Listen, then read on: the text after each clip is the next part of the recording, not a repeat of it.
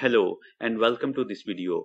My name is Mohammad Faizan and today in this video I will be showing you how to use SAP WebGUI. For example, if you don't have SAP GUI and you want to use the SAP system, so here is the alternate. You can access your SAP system through the web browser using the WebGUI. Here is how we can do that. First, you will be typing the web server name, in my case, which is erpte1as1.eajb.com.sa, and then you have to write the port number, then slash sap bc slash gui slash sap slash its slash web GUI. This is how you can invoke the SAP GUI using the web browser.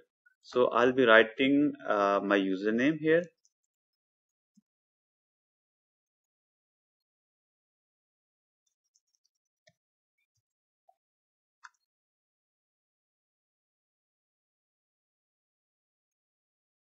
Here it will take me to this screen, and here I can change the client number. So let's say, okay, let me use different client.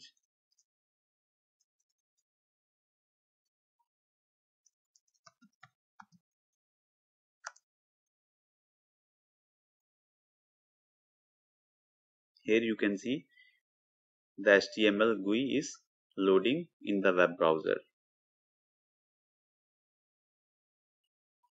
It will be little slower than the normal GUI. So now you can see that I'm logged into the system, and here you can type the transaction codes. Let's see, SU01. It will be a little slower here. So slash npfcg.